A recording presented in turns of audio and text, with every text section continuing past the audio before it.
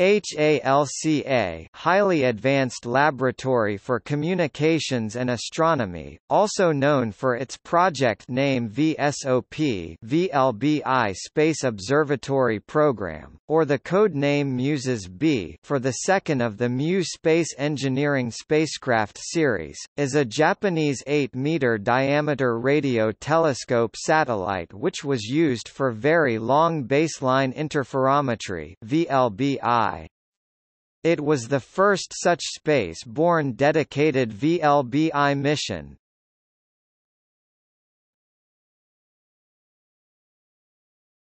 Topic: History.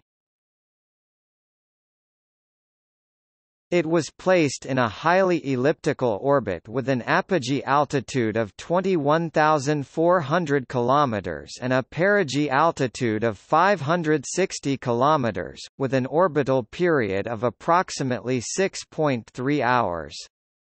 This orbit allowed imaging of celestial radio sources by the satellite in conjunction with an array of ground-based radio telescopes, such that both good UV plane coverage and very high resolution were obtained. Although designed to observe in three frequency bands, 1.6 GHz, 5.0 GHz, and 22 GHz, it was found that the sensitivity of the 22 GHz band had severely degraded after orbital deployment, probably caused by vibrational deformation of the dish shape at launch, thus limiting observations to the 1.6 GHz and 5.0 GHz bands. HALCA was launched in February 1997 from Kagoshima Space Center, and made its final VSOP observations in October 2003, far exceeding its 3-year predicted lifespan, before the loss of attitude control. All operations were officially ended in November 2005. A follow-up mission Astro-G VSOP-2 was planned, with a proposed launch date of 2012, but the project was eventually cancelled in 2011 due to increasing costs and the difficulties of achieving its science goals.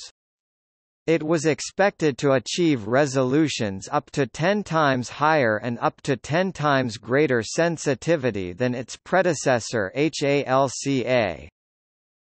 The cancellation of Astro-G leaves the Russian SPEKTRR mission as the only currently operational space VLBI facility.